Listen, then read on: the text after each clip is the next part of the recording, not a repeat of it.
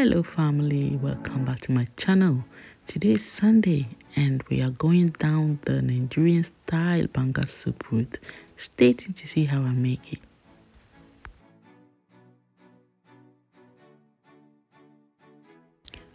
Let's have a look at all the ingredients here listed.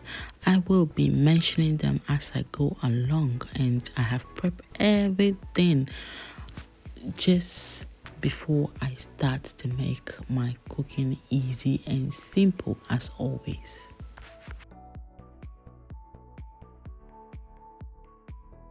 So if you watched my previous video of me extracting my palm juice and freezing it, this is it.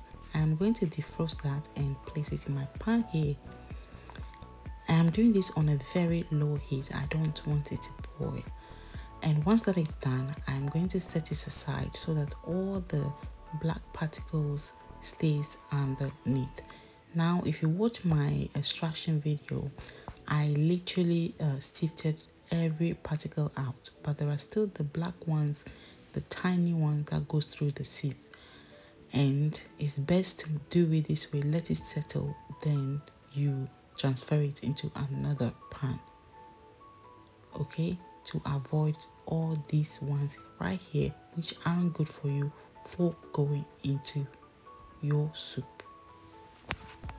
Once that is done, I'm going to go ahead and add my fresh tomatoes, ginger and onion.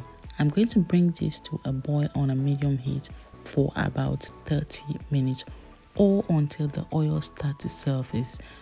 Okay, like I said in my previous video, I hated making palmnut soup because I found it really messy, but actually it's not. It's super easy if you actually prep everything you need before you start making your soup. So guys, after 30 minutes, this is how it's looking. All the onions and the tomato has softened. I'm going to be removing that and blend it, then transfer it back into my pot of soup. Now I'm going to go ahead and add my dry fish, the pomo aka cow skin, goat meat and the shaki, which is also known as tripe. And as part of making this soup super quick, I have pre-cooked my meat as well. So do steam it with your favorite spices and herbs beforehand. I'm giving that a quick stir to combine, and then I'm going to go ahead and add the blended onion, tomato and ginger. Okay, I'm adding that, and I'm going to add all my spices as well. So my Knorr cube, crayfish, locust beans, literally every spices that I have on my list, and I'm giving that a super quick stir. Also going in to add my onions, and now adding the crayfish. Okay guys, I am giving that a quick stir. I'm going to cover and let it simmer on medium low heat for about 15 minutes. And I just also added a pinch of salt to taste. Don't go adding too much salt. If not, you're going to end up with salty soup. That's the worst thing you want for your soup. And after that, I'm just adding my fish and my bitter leaf.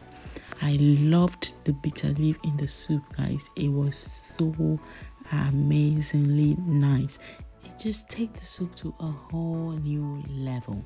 I'm going to cover that again and let it simmer for a few minutes, and this is how it's looking now. Guys, I made this soup super thick. If you don't want it thick, make sure you add more water or your stock, whichever you prefer.